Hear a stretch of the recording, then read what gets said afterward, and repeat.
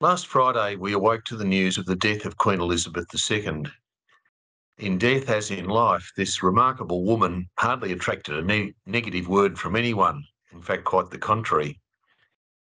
Elizabeth became Queen in 1952 when St Joseph's College was 17 years old. It's now 87. The Virtus School magazine of that year records that on Friday, February the 15th, at a school assembly in the hall, we stood in silence to mourn the passing of His late Majesty King George VI.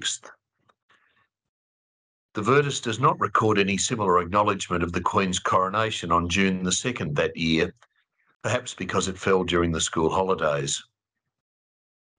While those Australians who favour the continuance of a constitutional monarchy and those who favour a republic with an Australian head of state disagree on the most appropriate form of governance, they generally agree that Queen Elizabeth was a remarkable and admirable woman, and I think her life provides us with a great example of the importance of commitment and the value of perseverance during changing times. May she rest in peace.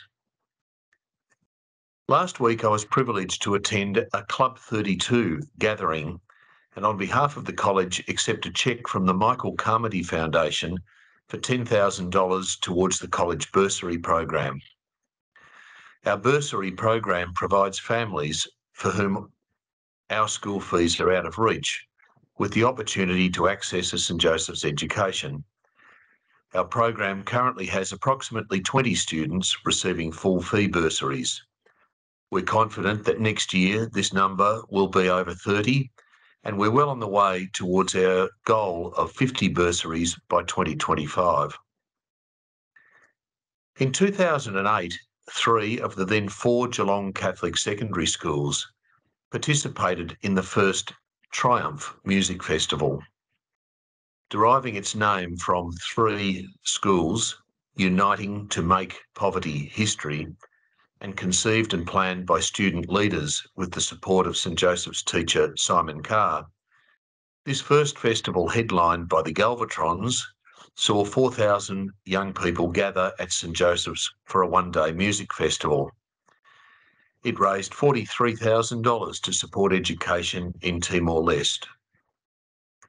Running on a 3-year cycle, the festival was scheduled for 2020 but postponed due to COVID until this year. Uncertainty about whether regulations would allow 6,000 students from the now 5 Geelong Catholic secondary schools to gather saw the event reimagined as Triumph Light. Last Friday, Triumph Light was celebrated across the 5 schools with music, food and other activities. And while we don't have final fundraising figures available yet, all funds raised will support the training of East Timorese teachers to assist young people of our nearest neighbour live lives free of poverty. Thank you to everyone who contributed to Triumph Light in any way, and in particular I'd like to acknowledge the work of Mr Jerry O'Callaghan as part of the organising committee. It's generally held that a strong sporting and strong music program are the pillars on which successful schools are built. And in recent days, there's been much to be proud of, with students representing us in the Associated Catholic Colleges events in both these areas. Our cross-country team finished a close second in the annual ACC Carnival, winning the under-15 and under-17 age groups. Our musicians performed in the Accent on Music concert at Hamer Hall and performed magnificently. I had the privilege of being present, enjoying and admiring the skill of our musicians. During 2022, the college has benefited from a strong group of student leaders led by Deputy Captains Arden Caneen and Seamus Ryan and College Captain Patrick Fitzgerald. In recent weeks, students and staff have been involved in the process of identifying and selecting our senior student leadership group for 2023.